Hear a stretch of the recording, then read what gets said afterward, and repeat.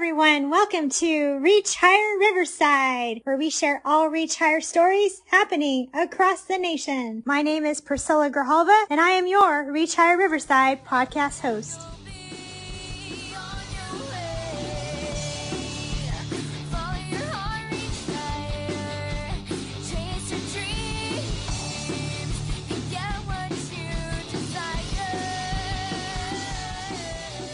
Hi everyone. This month we have an interview with Cher Kretz, who is a school counselor in Corona-Norco Unified School District. She is also a solution-focused climate specialist and the podcast host for the podcast Parenting with the Focused Mindset. She will be sharing some great tips for our listeners. I hope you enjoy this interview. Hi, everyone. I'm with Cher Kretz. She's an awesome school counselor in Corona-Norco Unified School District. Can you tell us a little bit about yourself? My name is Cher Kretz. I go by Cher as well. And I've been a counselor for 17 years. Before that, I taught child development at Riverside Community College. And before that, I was a kindergarten teacher. And I've done all of my school counseling at Corona-Norco Unified School District. So I was elementary, middle school, high school, and then back to elementary. So I've done circle through that. It all. Yeah, it's been full circle. And when I was high school, I was at Kennedy Middle College High School. So I kind of helped them get an AA plus, their degree at the same time. So it was a really fun time. Since then, I've kind of had a real heart to help parents and help families, because that as school counselors, we see so much need out there. And so I want to say, well, it was right after the pandemic started. I already had it all set up, and I launched a podcast after I was inspired by yours a couple of months earlier. And I call it Parenting with the Focused Mindset. And what I do is I seek to share solution-focused strategies and mindset with families. Because being a solution-focused specialist, I was trained in that. I was actually in the middle of the training when the pandemic started by Dr. Linda Metcalf. And being trained officially in that and becoming a specialist has just absolutely transformed more than what I expected. Not only how I do my practice, but also a lot about my own mindset and my own life. So it's been really fun. It's been super rewarding. It's every single state in the United States and most countries in the world have listeners at this point. We just hit 15,000 downloads. It's just been really fun. It's been really cool. It's been really, really fun to watch it grow over this period of time in my little world, just sharing solution-focused strategies with families and bringing on amazing guests. So that's kind of my passion right now, is just helping families and helping more people have a mindset that can help them grow. So maybe you could tell our listeners a little bit about what solution-focused counseling is. Maybe some of them don't know, and I think that would be helpful if you could share some of that information. Absolutely. Solution-focused brief therapy has been around for years, and it's a therapy practice that has been studied and practiced, came actually originally, I believe, from Finland. And it's a type of therapy that's now morphed into a mindset that many people use in schools in many situations, because you can talk to someone and it's a lot shorter.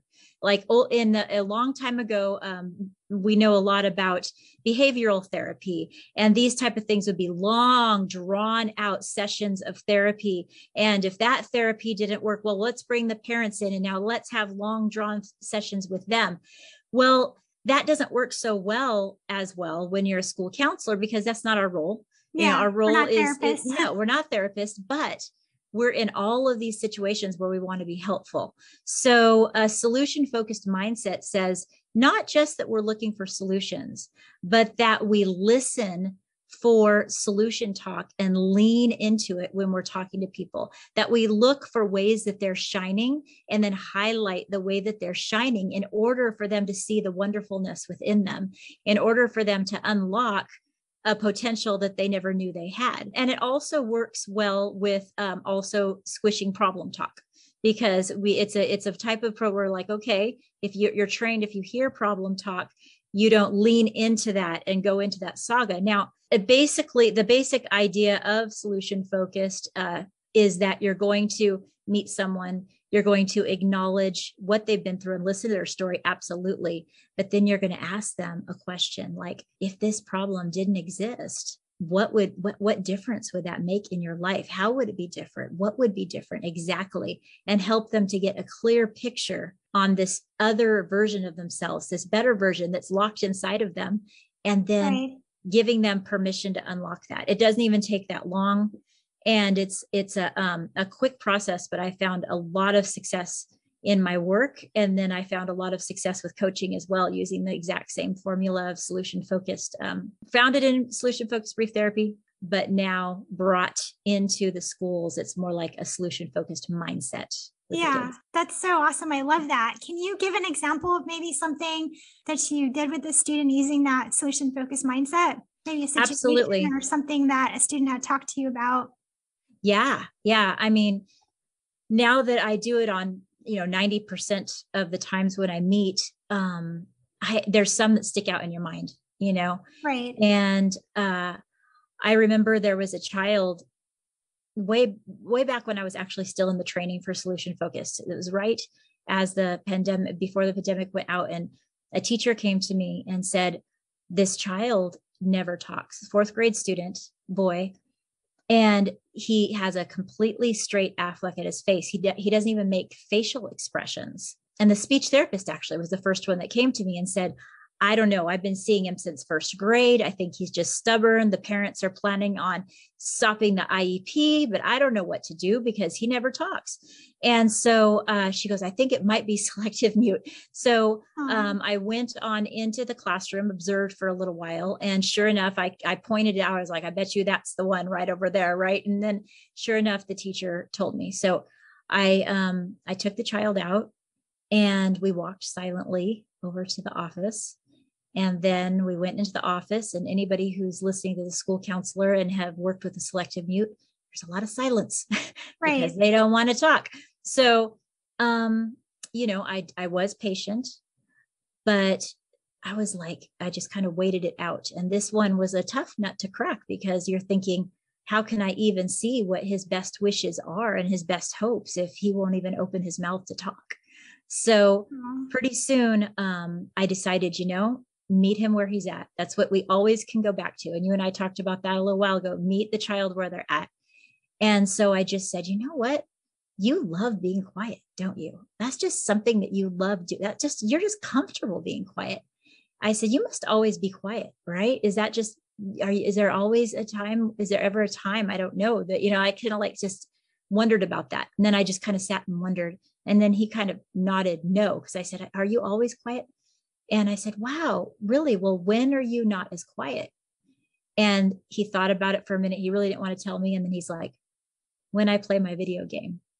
Aww. And I said, really? Well, Mike, what is it about your video game? What kind of things are you talking about when you play your video game? And he says, well, I rule that game. I said, oh, how do you rule that game? And he says, well, I dominate. I'm really good at that game. In fact, they call me King. He said, my name is King on that game. And I have a clan and I have a group. And and then he started babbling a little tiny bit in a quiet voice about his game.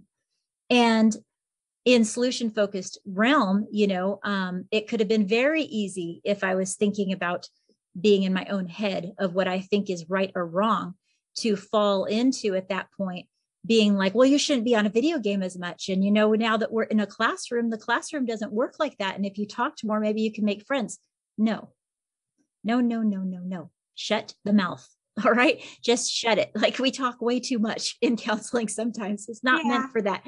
And so I just leaned into each of those things that were working for him. And I said, well, pretty soon after he spoke a little bit, I said, I'm just wondering here. I wonder what would happen if your avatar King was in your classroom. If you were that person, if you were that same person that you are in your video in your classroom, what would be different about that? And he said, well, probably I'd have more friends. And I said, well, what difference would that make for you if you made more friends? And he said, well, maybe I wouldn't frown so much because people would know who I was and they might like me. And I said, I said, well, you frown a lot. Well, what do you think that you could do to be a little more like your avatar? And he said, well, maybe I could try smiling. Mind you, the teacher had never seen him smile, not even once. And so I said, well, I wonder if you could try that tomorrow. Let's see if you could smile. Who do you think would notice if you smiled? He said, no one's going to notice. The teacher doesn't notice. I mean, now she just walks past me. She doesn't even talk to me because she knows I'm not going to talk. So she doesn't talk to me. And I said, well, I don't know. Give it a shot. See what happens. Just maybe try smiling tomorrow. And he said, all right, I'll try. He said, but they're not going to notice. And so the next day was Friday, and it was raining, and it was pouring rain. And the teacher comes running through the rain, no umbrella. And she's like, Mrs. Kretz, wait. She came up to me. She had tears in her eyes. She said, I want to tell you, he smiled. And I won't say his name, but she said, he smiled. And she's all, he has the most beautiful smile. And I was like, well, that was pre-masked, but, Yeah. and, and I was just, and her and I both were just standing there in the rain with teary eyed, because that was a breakthrough, Right. For him, that was the breakthrough he needed to move forward with a huge hurdle that he had in his life. And so I went to him in his office and I said, what happened? He goes, Miss Kretz, I smiled. And I said, what happened? She noticed, because I had gone and tell her, hey, if you notice anything different, tell him. And she's like, okay, I will, Yeah. And I said, she noticed. And I said, wow, how did that make you feel? What do you think you might do? He goes, I think I might try talking to some people. And I'm like, oh, wow, that would be amazing. Right. Right. And that was the day that I went back to my office and read the email that we were going out for COVID. Wow. So that day was like replaying in my mind, like I didn't see him again until we came back, and it just burned in my heart to see that little change. It wasn't the first time I'd seen an amazing change from a solution focused line of speaking, but it was the one that just said, wow, this is the type of counselor that I want to be. I want to be the type of counselor that unlocks their potential through what's already inside of them. That he was already that person. He just wasn't showing it to our school. So showing them their potential and moving forward, not focusing on the past. That's so important. Yeah. I love that. Maybe you could tell me how you got so into solution focused and how come it's like such a passion of yours. Can you tell me about that? Well, when I was a junior high counselor, actually, I started kind of realizing that there were some things I always do, some things I always say as a counselor, like, let's make the next right choice and things. But I thought, I was just then transitioning from high school over to junior high. And I just was in that mood. You know what I mean? Like, I just need to get some training. I just need to do training. So I was looking for different trainings out there. I saw a few different ones. And then when I was at one of our conferences, I sat with several other people in our district in a training for solution focused. And it was just a conference training. And it just, like, everything they were saying was like, yeah, that's what I need to do.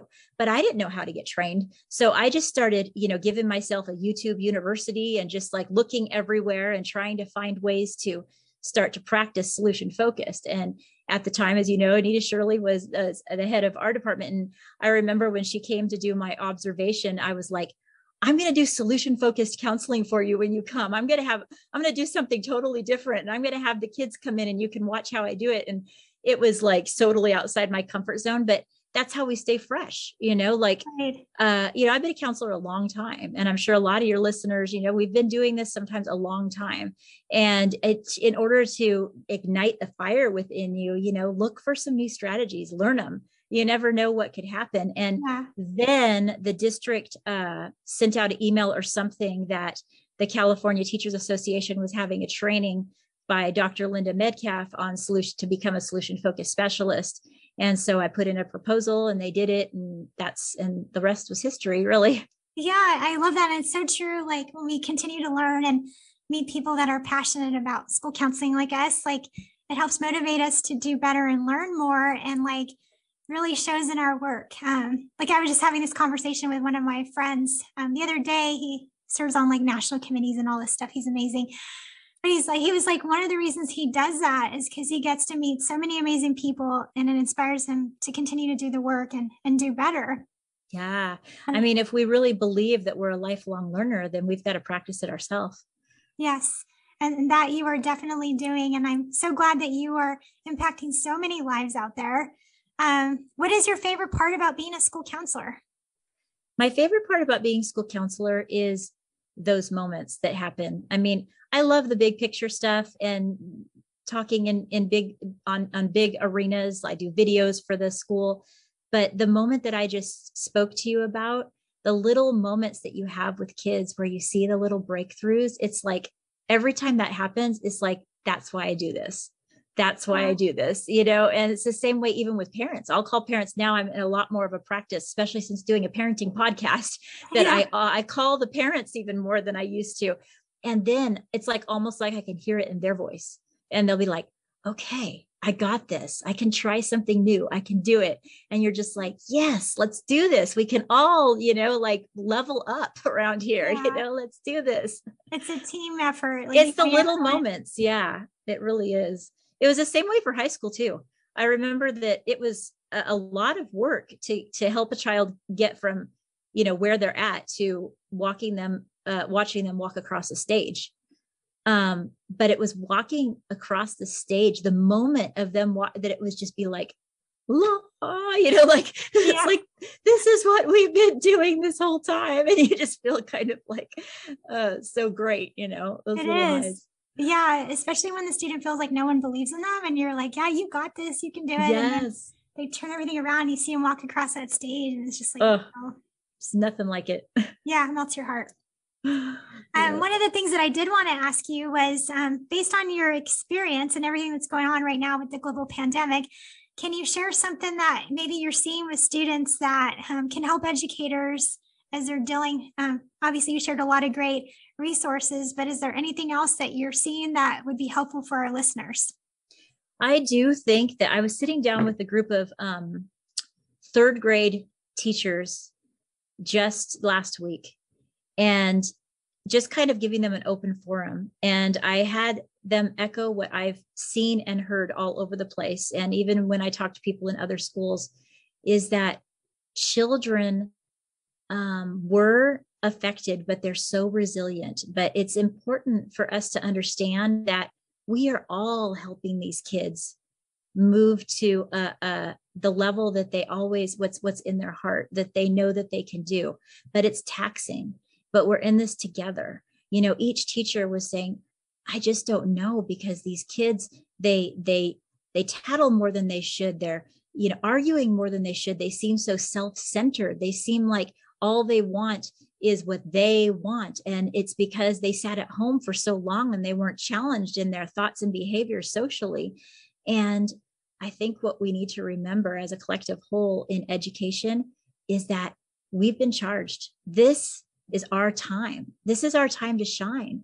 We get to lean in. And yes, it's been hard, but now that we see where our kids are at, that's us that get to help make that change. We're the ones that get to make the difference and say, you know what, let me teach you some of those social skills. Let me teach you a little bit more about how it works when you have to give and also get advice, or not be the main one talking in a classroom. Now we're letting other people try.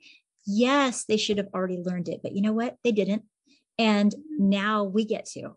And if we looked at it more like that, we get to walk into their life and make a difference, I think all of us are going to be able to walk through, continue to walk through this challenge and get to the other side with success. Yeah, having that growth mindset. Not I have to, but I get to, right? Right, So right. Yeah, but it's hard when you have a lot of the kids that are struggling with things that you're normally not having to deal with. And that's what the teachers are facing. You know, they're like, I shouldn't have even be dealing with this. Well, we are. Yeah. And I think even the school counselors, like we're dealing with a lot of mental health issues and then trying to balance everything else. It's a lot on our plate. So it's been quite a challenge. Hasn't it though? Oh my goodness gracious. Yeah. But I'm very grateful that we do have school counselors. That's so important. And we're able to help students, you know, with their mental health and college career and academic success, all of the main domains in our national standards.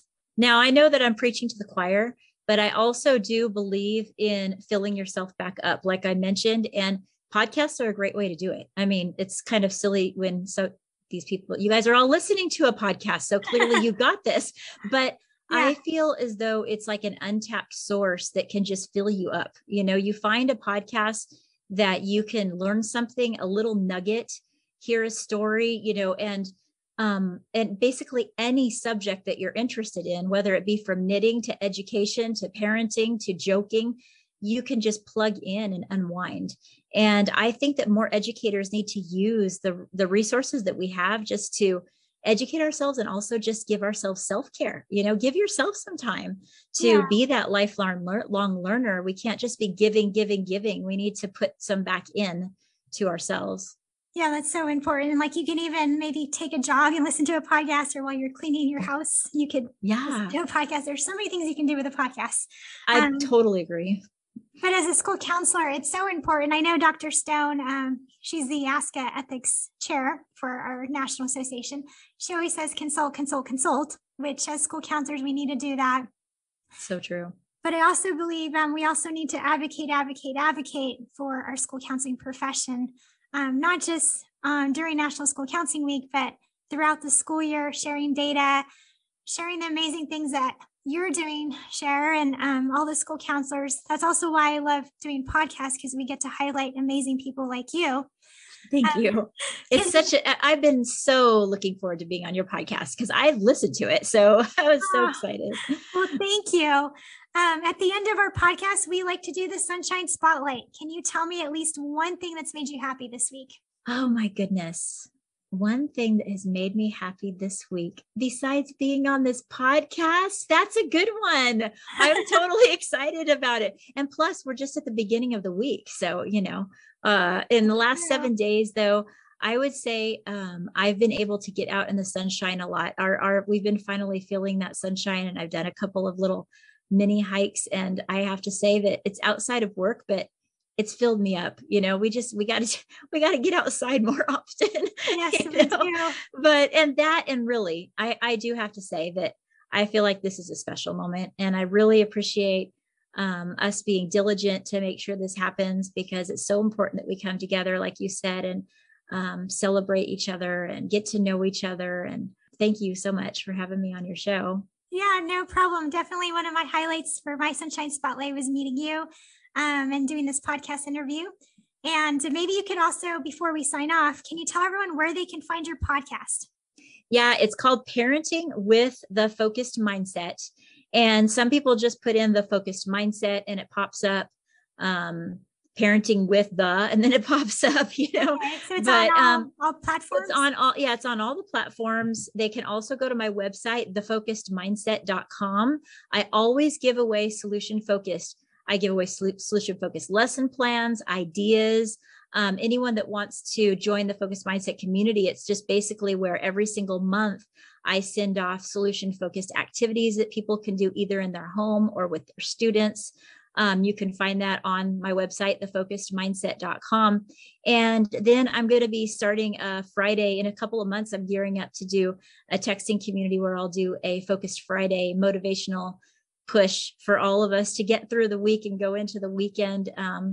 Just we're all in this together, and I want to be able for us to really feel like we are doing that. You'll see that it's under Cher Kretz, because that's what I put my podcast under, my nickname, Cher. That's awesome. And I'd love to have you guys, I'd love to share listeners with this podcast and that one. And maybe one day we'll all just meet together and have a big party. Yeah. Well, thank you so much for being on our podcast. It was an honor to have you on here. And I hope you have a great week. Say goodbye, everyone.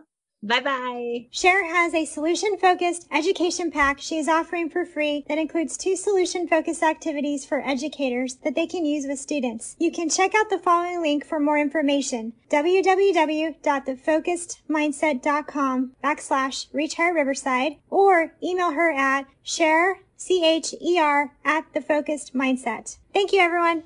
Thank you for tuning in to Reach Higher Riverside. You can follow us on Twitter at RHRiverside. You can subscribe to our YouTube channel at Reach Higher Riverside. You can also subscribe to our iTunes or Google Play Music and give us a rating. Thank you so much for listening in. We appreciate all of you tuning in. And as Michelle Obama would say, when they go low, we reach higher.